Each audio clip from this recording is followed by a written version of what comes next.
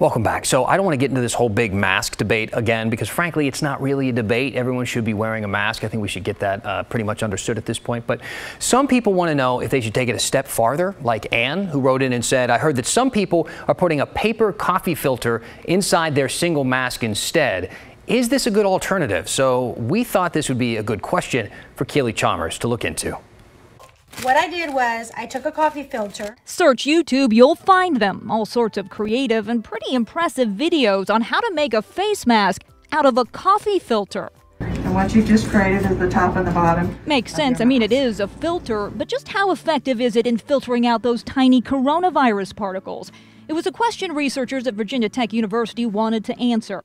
They conducted a study looking at the effectiveness of 1, 2, and 3 layers of coffee filters. Dr. Richard Corsi, an air quality expert at Portland State University, followed the research. And they showed that coffee filters can have some benefit.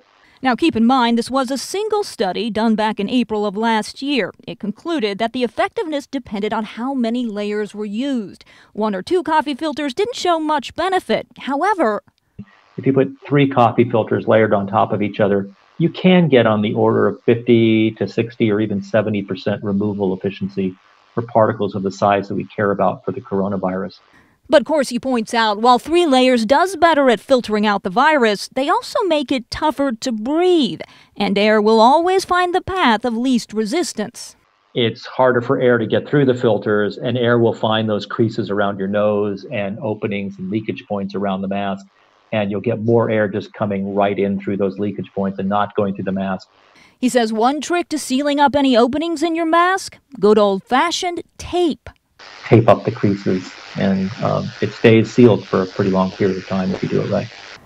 Right now, there's a lot of research being done on best mask practices. The findings show that increasing the layers to 2 to 3 is a lot better than just 1. The more layers you have, in theory, the more particles, that virus-laden particles, you'll be able to collect. As for the best materials, that research is ongoing, but studies have shown promising results from other household items like certain pillowcases. The bottom line, if you do want to make your own mask, simply doubling up won't cut it.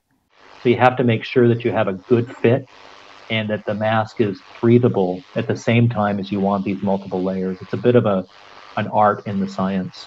In Portland, Keely Chalmers, KGW News.